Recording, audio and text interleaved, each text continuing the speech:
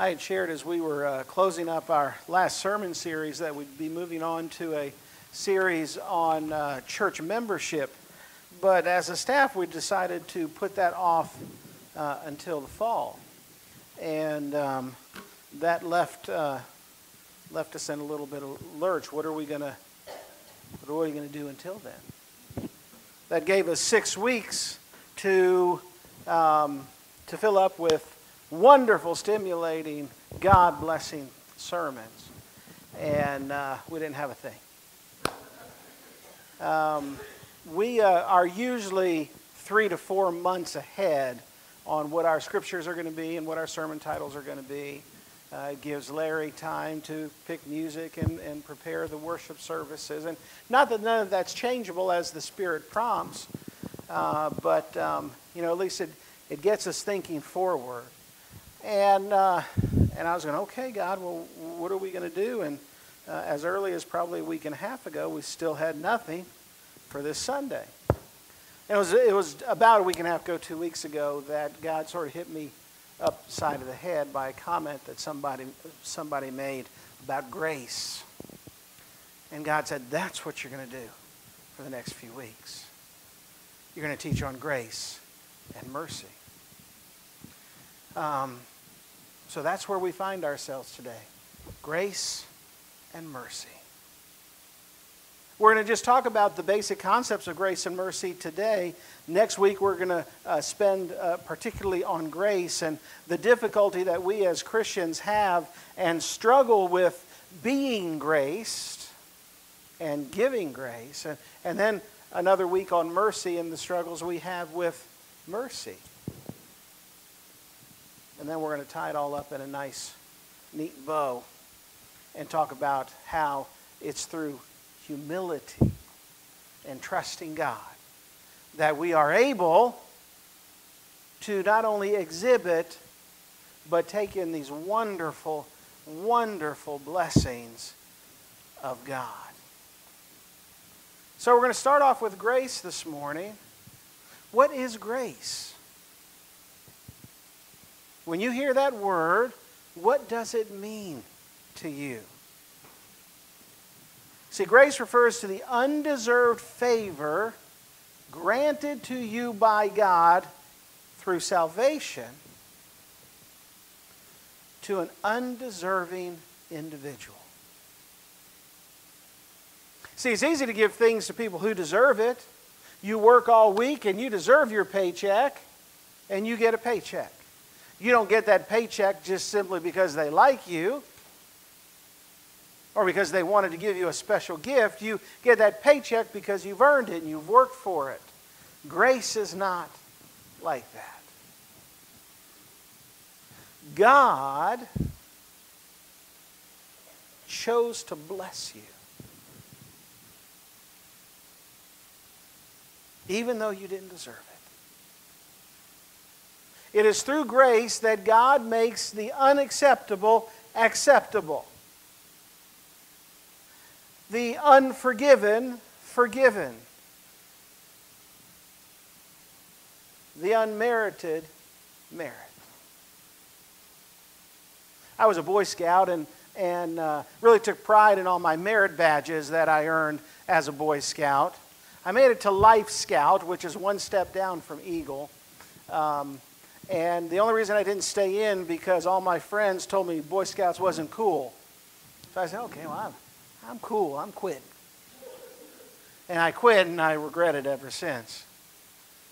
But I love those merit badges. But did the Scoutmaster ever just say, John, you deserve a merit badge. Here's one. I had to earn those merit badges. That's right. I had to work hard for those merit badges. My water safety merit badge, part of the water safety merit badge was you had to swim for a mile.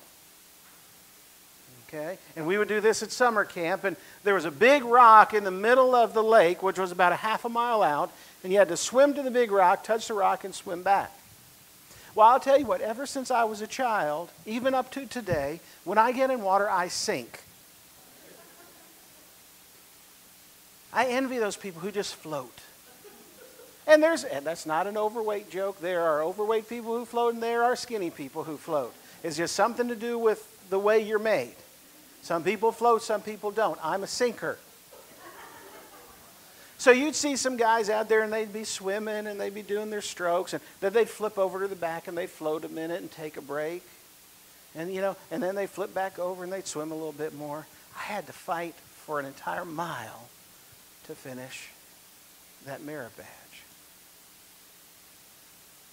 But I earned it. And I got it.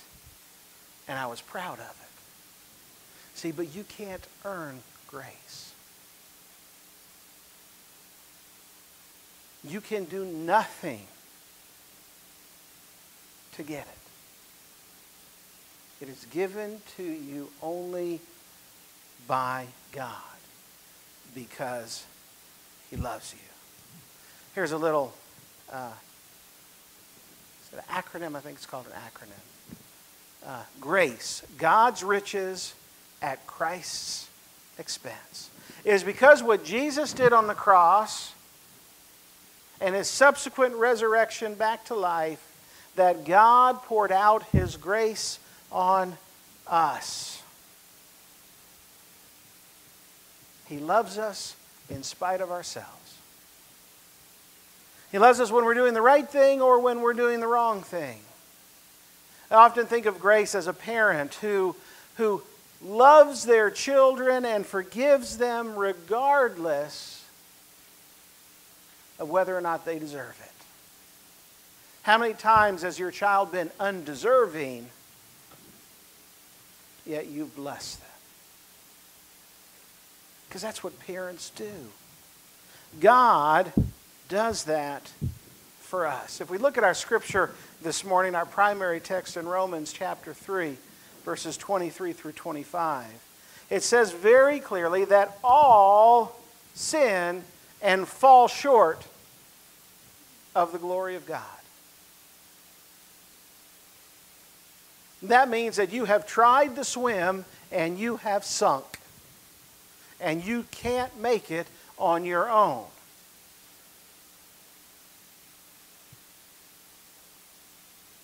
But we are justified freely by His grace. It is God's grace that justifies us, that makes us right, that turns the wrong into a right and makes us His.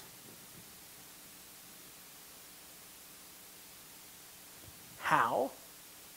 That came through the redemption by Christ Jesus, because God presented Christ as a sacrifice of atonement. A penalty was paid through the shedding of His blood, and all we need do is receive it by faith.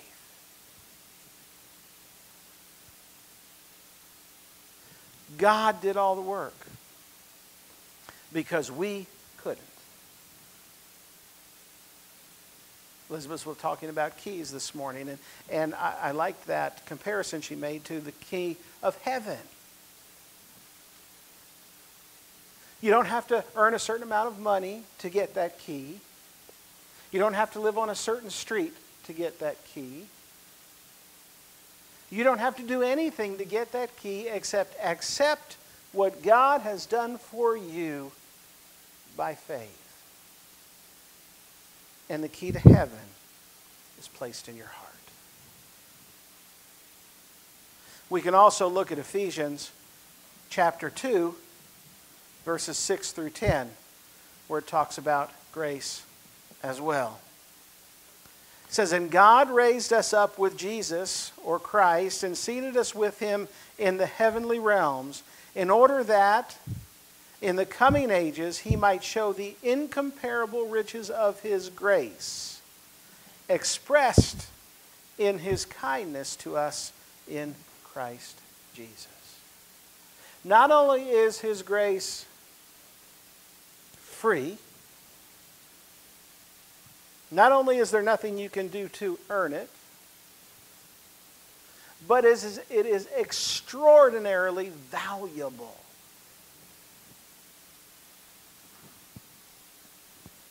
Grace is in the heavenly storehouses of heaven, being poured out on God's children from the heavenly realms because God loves us. Verse 8 and following, for it is by grace you have been saved through faith. This is not of anything you've done for yourselves. It is a gift of God, not by works, so that no one can boast. For we are God's handiwork, created in Christ Jesus to do good works, which God prepared in advance for us to do. Now some people say, okay, he just said it's not by works, but we were created to do good works. What is it? Do I have to do something or don't I? Here's the thing. You don't have to do anything for grace. But once you receive it, you want to give back. There should be a compulsion to want to pour yourself back out into the lives of others because of what God's done for you. Not so that you can get anything else from God, not so that you can say, okay, I've earned this now. Whew, I didn't like it when it was free, but now that I've earned it, I'm okay. Now that's not how it works.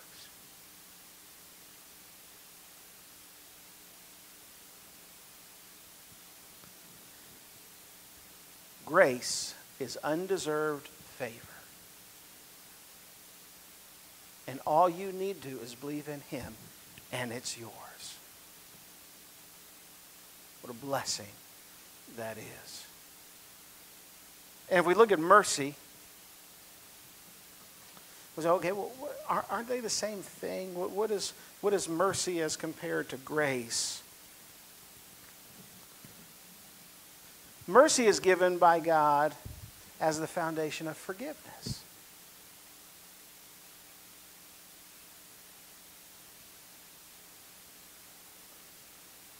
Mercy is God's compassion or pity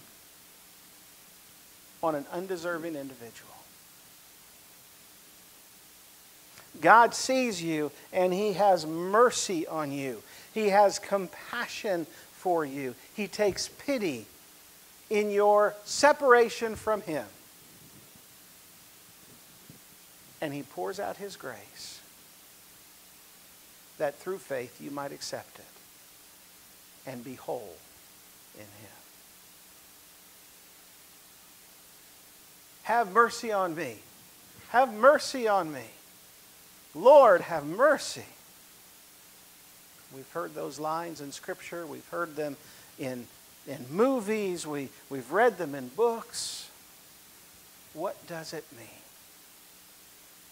God, show your compassion, even though I don't deserve it, even though I haven't earned it. Love me for who I am. Don't we all want to be loved? And don't we all want to be loved for who we are, right where we are? Well, I'll love you if you do this. Or I will love you if you just get a little bit better. Or I'll really love you maybe if you just lose a few pounds. Or change your hair. Or wear your makeup differently. Or get a better job. Boy, we put restrictions and caveats on everything. But God says simply, I love you just the way you are. And I have compassion on you just where you are. And I'm willing to pour my grace out on you just where you are. Let's look at our second primary text today, Titus 3, verses 4 through 7. Let me go ahead one. I'll come back to that other one. Titus 3, 4 through 7. But when the kindness and love of God, our Savior, appeared, He saved us not because of the righteous things we have done, but because of His mercy. Again, it's not anything we can do to earn it. It's not anything we can do to deserve it. He did it through Christ because He loves us. He saved us through the washing of rebirth and renewal by the Holy Spirit, whom He poured out on us generously through Jesus Christ, our Savior. So having been justified by his grace, we might become heirs having hope in eternal life. Again, it is God's work, not ours. If we turn back to Ephesians chapter 2, verses 4 and 5, just above what we looked at previously, it says, "But because of his great love for us, God, who is rich in mercy, made us alive with Christ, even when we were dead in our transgressions. For it is by grace you have been saved." Let's go back and look at our acronym for mercy. The Messiah's everlasting release from the condemning yoke of sin. That's what mercy is. God says, you're free. But I haven't paid the price. I haven't paid my fine. I haven't served my time. And God says, but you're free. But I haven't earned it. I don't deserve it. No one cares. And God says, but you're free. How can you do that, God? Why would you do that, God? I don't deserve it. And he says, you're right. You don't deserve it. But I love you.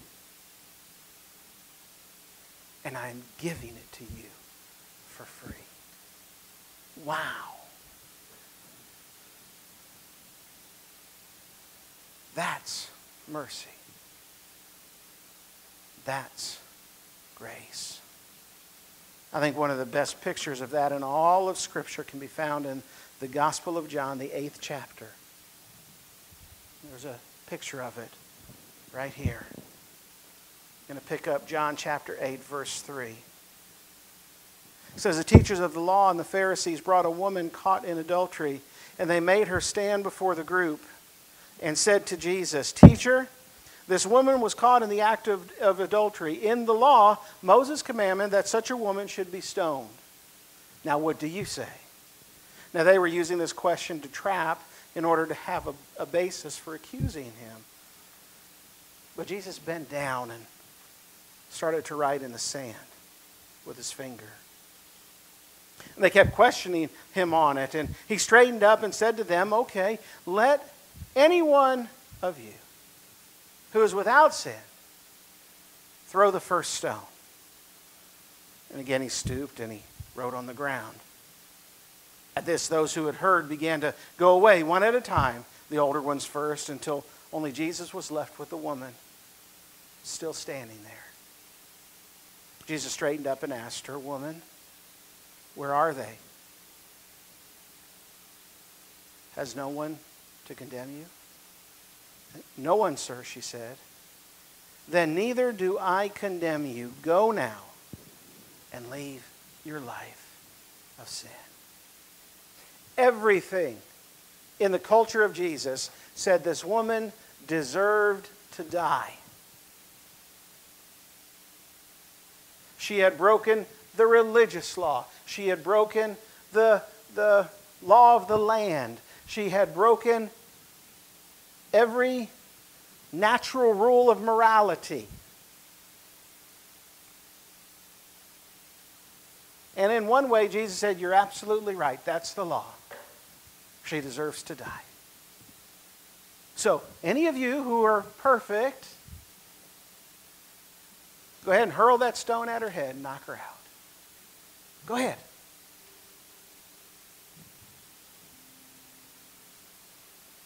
They just start to drop the rocks. It says the older ones left first because they were wise. They know they're stinkers. The young ones who are all excited, "No, we're going to get her." And they see the older guys leaving and sort of pull up the britches and sort of walk away the other way. They said, if those guys aren't hanging around, I'm not hanging around. Until it's just Jesus and her. And he said, "Where are they?" And she says, "They've gone." And Jesus could as easily have said, "I pour out my grace and mercy on you. Go and sin no more."